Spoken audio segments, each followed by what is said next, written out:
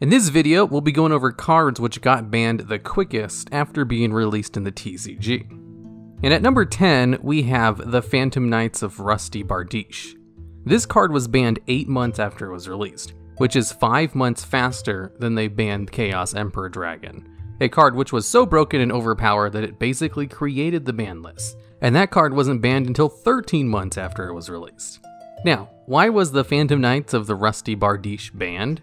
Well, it tried to pull a sneaky one by having a cost which was actually a benefit, while also having a good effect for that cost.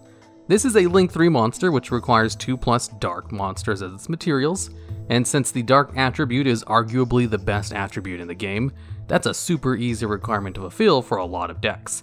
And it has the effect where you can send a Phantom Knight monster from your deck to the graveyard as a cost in order to set a Phantom Knight spell or trap card directly from your deck.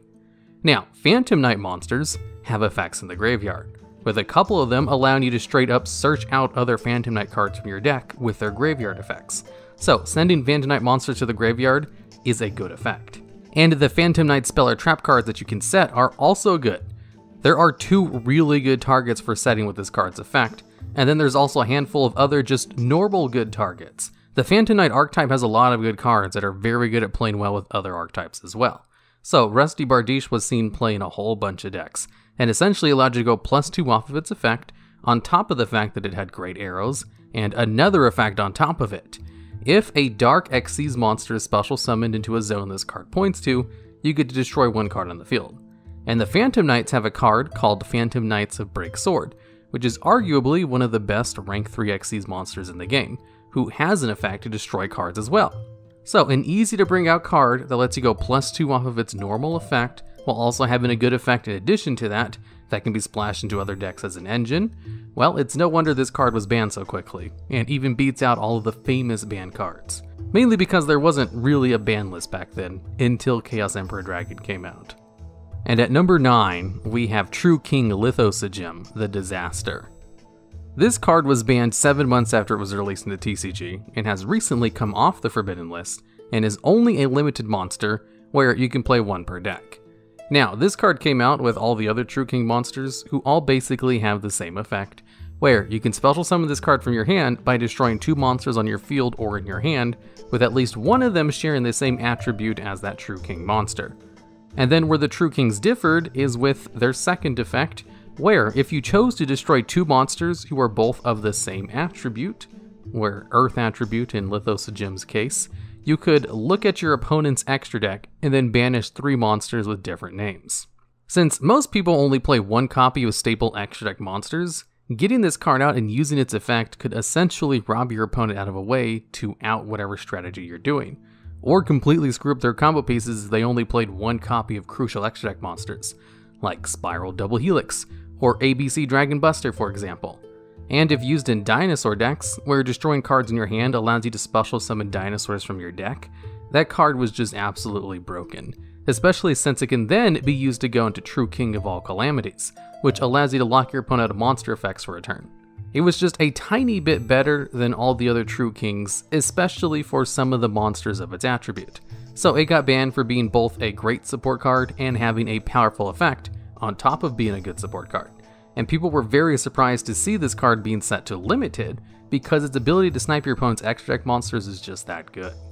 And at number 8, we have Zoodiac Broadbull.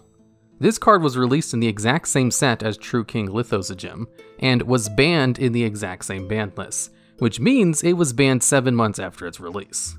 And since these 2 cards have the exact same dates on them, I put Broadbull ahead in the list because it's still currently banned. Because also, technically, Zoodiac Drident shares all of these details as well. Came out in the same sets and was banned in the exact same ban list. But that card is currently limited, so I just added the 1 to this list that is still currently banned. But technically this spot on the list goes to both of them, since they were both kind of banned for the same reason. You see, with Zoodiac Broadbull and Zoodiac Drident, and Zoodiac Ratpir 3 copies, these were used in one of the few Tier 0 decks in the game's history, a very exclusive list that has less than 10 decks on it. And Zoodiacs have a distinct accomplishment of having at least 1 competitive event with every single topping participant playing a version of a Zoodiac deck. and I don't think any deck before or since then has had a 100% representation rate in top tables at a competitive event, as the requirements for being Tier 0 is to have more than 65% representation at those kinds of events, which Zoodiacs were able to beat very easily. So what made the deck so good, especially Zoodiac Broadbull? Well, it was their hyper consistency. A deck needs to be consistent in order for it to be viable.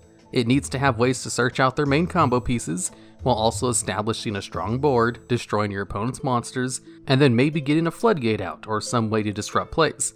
And Zoodiacs could do all of this with any one card from their deck, as the gimmick to Zoodiacs was all of the Zoodiac Xyz monsters could be summoned with any Zoodiac monster once per turn, including other Zoodiac Xyz monsters. If you wanted to bring them out again, you'd have to Xyz summon them the old-fashioned way. And Zoodiac Broadbull allowed you to search out any Beast Warrior type monster from your deck, as long as it had the availability to be normal summoned. And this effect was a soft once per turn. And to bring this card out normally, you just needed 2 level 4 monsters.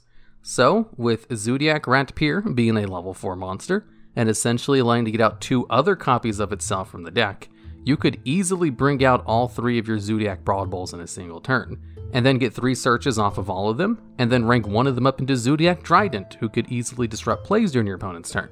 And if your opponent did manage to destroy all of your cards, your deck was so hyper consistent, you could set up again during your next turn with no problem, which is kind of a problem for an archetype, if they're not actually stopped or slowed down by getting all of their stuff destroyed. Which is why these 2 cards were banned so quickly, and absolutely dominated all kinds of events before that happened. And at number 7, we have Performapal Monkeyboard. This card was banned 7 months after it was released in the TCG, which is tied with the previous 2 spots on this list. However, Monkeyboard was banned about 5 days earlier than the previous 2, who share the exact same dates. So since it was banned a tiny bit earlier, which means it was banned a little bit faster, it takes a higher spot on this list. Now, Performapal Monkeyboard was involved in another Tier 0 deck, as it has an effect where, when this card is placed as a scale, you can add a level 4 lower Performapal monster from your deck to your hand. Now, at first glance, this doesn't really seem that bad, and its scale and monster effects don't really seem that broken either. It's just the archetype it belongs to happens to have a lot of really good cards in it, but also allow you to search out all of their other cards from the archetype. And Monkeyboard is like the ultimate starter for that deck. I've heard it described before that Monkeyboard is like the searcher that searches your searchers, who will then search your other searchers. And since the Performapal deck was Tier 0, it was also known as the Pepe deck when it was in full force, as there will be another card from that archetype on this list, banning this one card was a way for them to kind of stop its hyper consistency, for kind of the same reasons they banned Zoodiac Broadbull. And at number 6, we have Topologic Gumblar Dragon.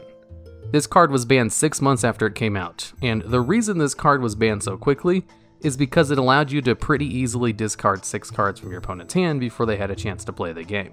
As what this card does is it's a Link 4 monster with some of the easiest materials to accomplish, just 2+ effect monsters, and has 2 effects on the field. One of them is if a card is special summoned to a zone a Link monster points to, you can discard 2 random cards from your hand to make your opponent discard the same amount. It also has another effect where if it's extra linked when it's summoned, you then get to discard 2 cards from your opponent's hand without a cost. So what people would do with this card is bring it out with an extra link to discard 2 cards, then activate its effect on your turn normally by just special summoning a card to a link zone. Then during your opponent's turn, players would use Link Karibo to special summon itself to one of your link zones during your opponent's turn in order to activate its effect to discard 2 cards again, which, if you went first, allowed you to get rid of 6 cards in your opponent's hand before they got a chance to play, essentially getting rid of their entire hand. And with how Goki decks could accomplish this thanks to Isolde and Phoenix Blade, Topologic Gumblar Dragon became a win condition on its own. And the only reason it took 6 months to ban this card was because no one was really using it for the first 2 months it came out. Once people discovered how good it could be if it was made the central strategy of your deck, everyone started playing the hand loop and got this card banned as soon as the next ban list came out. And at number 5, we have Knightmare Goblin, who was only in the game for 4 months before he got banned. Funny enough, part of the reason people weren't using Topologic Gumblar Dragon when it first came out is because Knightmare Goblin was still legal. And what this card does is it essentially gives you double summon on basically a generic Link 2 monster with great arrows. as it just requires any two monsters with different names as its materials, which means you can use tokens. And when this card is summoned, you can discard one card in order to normal summon one additional time to a zone this card points to. And if this card was co-linked when it was summoned, you get to draw an additional card. In addition, your co-linked monsters cannot be targeted by card effects. So this card was essential in setting up an unbreakable board, as it gave you that ever so crucial extra normal summon, advanced your combo plays with its great arrows, and easily allowed you to take advantage of its protection with its great arrows. With Knightmare Goblin and the other Nightmare support cards, you could have a Tri-Gate Wizard on the field who couldn't be destroyed by anything, targeted by anything, and could negate one thing per turn, all while making that Tri-Gate Wizard easier to get out, since most meta decks are kind of balanced around only having one normal summon. So gaining an additional one on top of a combo extender was just way too much advantage, and that's why this card got banned pretty quickly. And at number 4, we have the Baby Rulers, who were banned 4 months after their release. Now, these cards were banned in the same amount of time as Knightmare Goblin, but Knightmare Goblin was playable for about 2 weeks longer than the Baby Rulers, so technically they were banned a little bit faster. You see, when the Dragon Rulers first came out, they were an archetype of 8 monsters, the 4 big ones and then the 4 baby ones, whose only effects were to discard themselves as well as another dragon type or a fire attribute monster from your hand in order to special summon the adult version of themselves from your deck. And since the Dragon Rulers themselves are still considered some of the best cards in the game's history, banning all of the Baby Rulers was just Konami's way of trying to fix the problem. It's kind of like how they banned Performapal Monkeyboard or Zoodiac Broadbull. They didn't want to have to ban the entire archetype, so they were trying to hit some of the combo extenders. But as it turned out, Dragon Rulers was still very strong even with all of their baby cards banned. So they eventually were limited, and then banned 23 months after their introduction. But in their first round of trying to rein in the Dragon Rulers, they banned all of the Baby Rulers very quickly after 4 months, which did slow down their consistency, but the main deck monsters were so good that 3 of them are still banned to this day, and they only removed 1 of them from the ban list to see if they were still as broken as they used to be. And since that one non-banned Dragon Ruler has seen consistent competitive success since it was unbanned after 4 years, that should say a little something about the power level of the entire deck when it was at full power. A deck that was never actually tier 0 surprisingly, because of the next spot on this list. And at number 3, we have Spellbook of Judgment, a card which was banned 4 months after it came out, and was released in the exact same set as the Dragon Rulers, and was banned in the exact same ban list as the Baby Rulers. And while all of the Baby Rulers are now unbanned, Spellbook of Judgment is still very much banned, which is why I put it at a higher spot on this list. Now, I've talked about Spellbook of Judgment a lot in my other videos, and that's partly because it's one of the strongest single cards in the game's history. So something like this will show up a lot in lists that talk about the best cards in the game. As what this card does is, during the end phase, you get to add Spellbook spell cards from your deck to your hand up to the number of spell cards you activated that turn. And then you get to special summon a spellcaster type monster from your deck who has a level less than or equal to the number of cards you added to your hand. And the Spellbook spell cards are pretty good. It's kind of like the case with the Phantom Knights of Rusty Bardiche. It allows you to gain advantage with good cards, as even after Spellbook of Judgment was banned, Spellbook decks are still a competitive deck at top events. So being able to go +7 off of its effect, and bringing out basically any spellcaster type monster from your deck on top of that, is just some of the best advantage you could possibly get. It allowed you to use all the cards in your hand. No, scratch that. It encouraged you to use every card in your hand, to great effect at that, so that you can then refill your hand with everything you want during the end phase, and then maybe bring out a floodgate like Jiaojin the Spiritualist to lock your opponent out of special summoning monsters.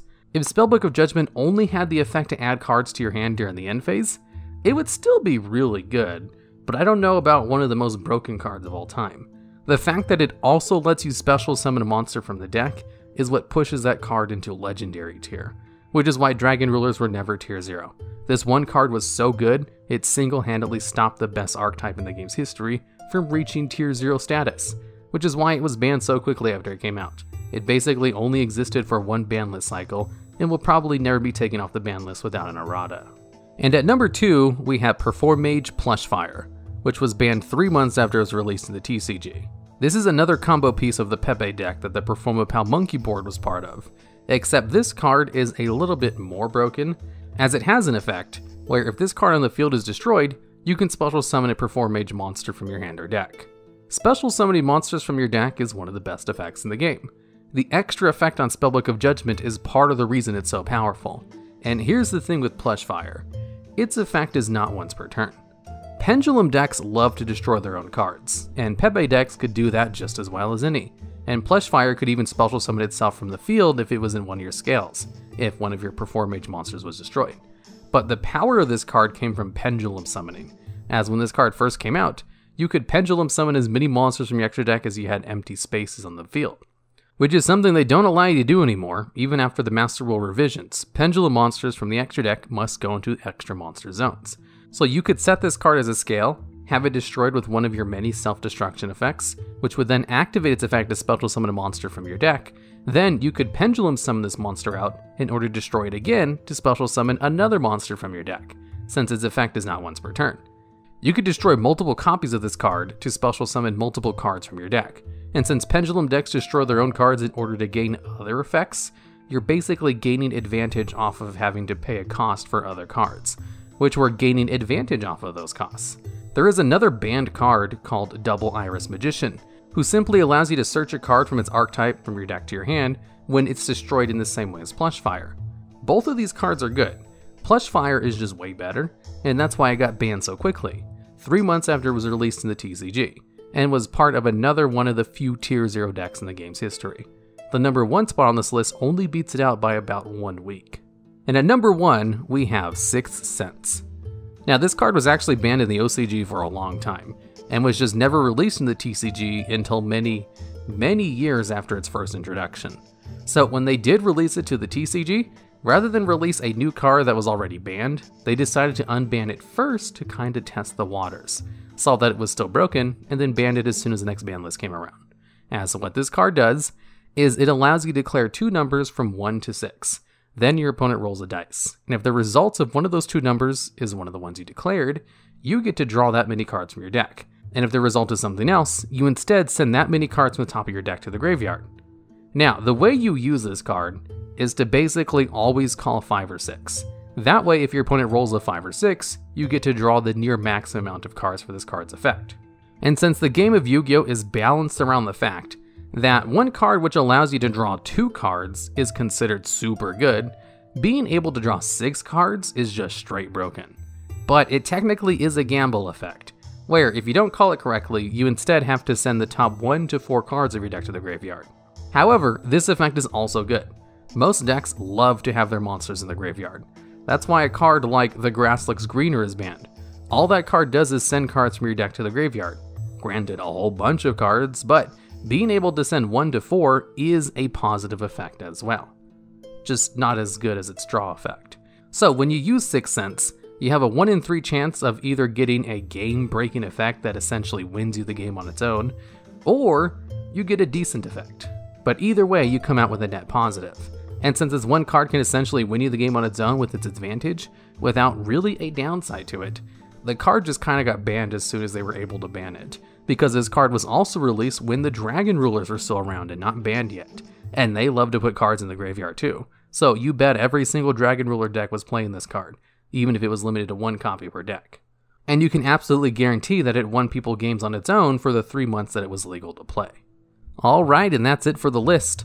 I made this list based off of the TCG timelines, so an OCG list might look a little bit differently, and you may have noticed a lack of older cards on the list. Well, besides Sixth Sense, and that's because they were just much slower to ban cards back in the day than they are in the modern format, because before Chaos Emperor Dragon, they didn't even have a forbidden list, and once they did have one, they were very hesitant to use it. And also, another fun fact, did you know only about 29% of people who watch these videos are actually subscribed to the channel?